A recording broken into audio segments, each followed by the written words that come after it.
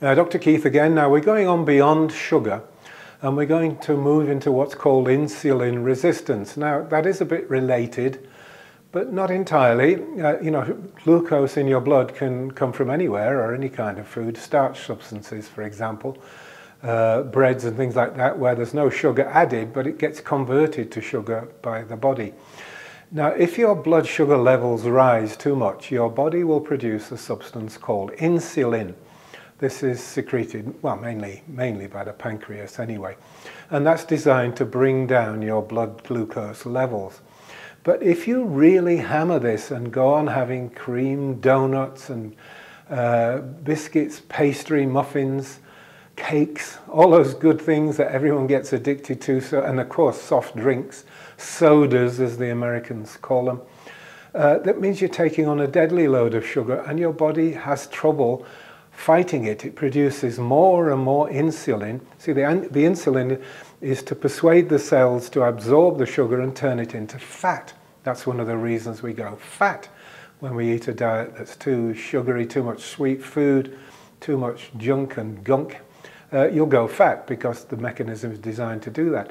But they will eventually reach a point where the poor old body just can't cope anymore.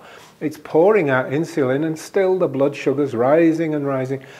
It's supposed to be about 100 to 120 for health, and even below that if you can master it. But I've seen people with blood sugar levels of 300 and 400. That's sort of dying 15, 20 years young level. I mean, that's seriously bad. And the problem, and your body's producing so much insulin, but the blood sugar's high because it can't cope anymore. It's like it's not listening to the insulin. So we call this condition insulin resistance. No matter how much insulin is produced, the body can't make it work and can't extract the blood sugar and turn it into fat, even if you're already monstrously fat. There comes a point when this mechanism breaks down. So insulin resistance, it's deadly, and your fasting insulin level, in other words, what is your insulin level when you don't need it because there isn't much sugar around, is a fairly good indicator of when you're going to die, frankly. I couldn't put it any more, any softer and more gentle than that. But look, this is the point, and this is why I'm bringing it up. Insulin, in its own right, is inflammatory.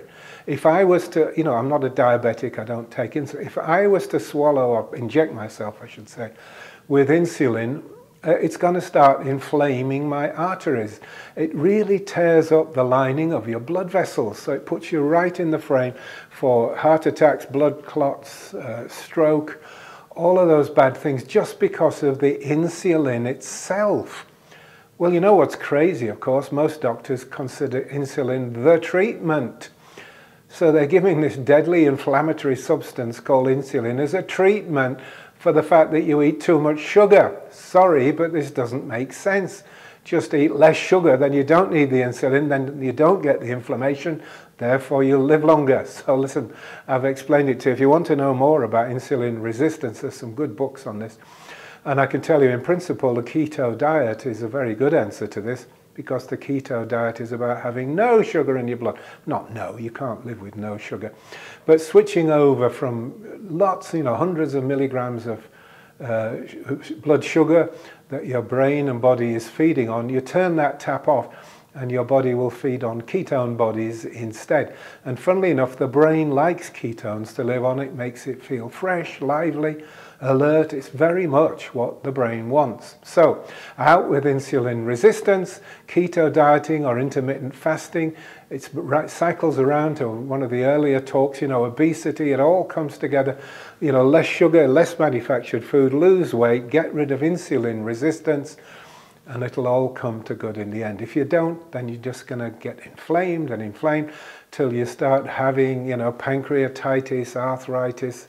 Diabetes itself is an inflammatory disease. Alzheimer's is an inflammatory disease. Listen, even cancer has an inflammatory element. So the last thing you want going on in your body is inflammation.